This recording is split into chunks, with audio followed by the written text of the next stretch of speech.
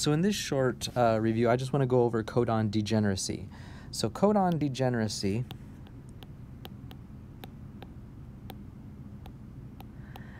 is the fact that there are multiple codons for each amino acid, or at least for many of those amino acids. So we can see here, for example, UC, UCU, UCC, UCA, UCG, those all code for serine. So that's codon degeneracy. And you can see that with a lot of these different ones. And codon degeneracy usually happens in the third nucleotide. So the third nucleotide of a codon is where you can have a change and likely still have a silent mutation or unaffected protein.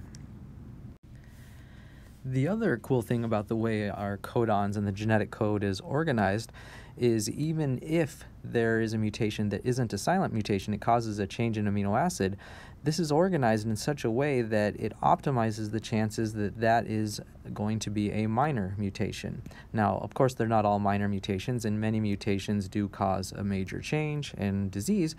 But for example, let's take a look at this. We have our classes of amino acids here. We have the non-polar guys, the polar, and then we have our acidic and our basic. If we take a look at some of the non-polar ones, we can see that we have leucine and phenylalanine grouped here. We have another 4 codons for leucine right here. Then we have isoleucine right here. And we have valine right over here. These are all non-polar amino acids. Isoleucine, leucine, valine. And so here, if we have a change, if we have, for example, the codon UUG, we can change the first nucleotide in that sequence to CUG and it's still leucine, another silent mutation. But even if we changed it to AUC,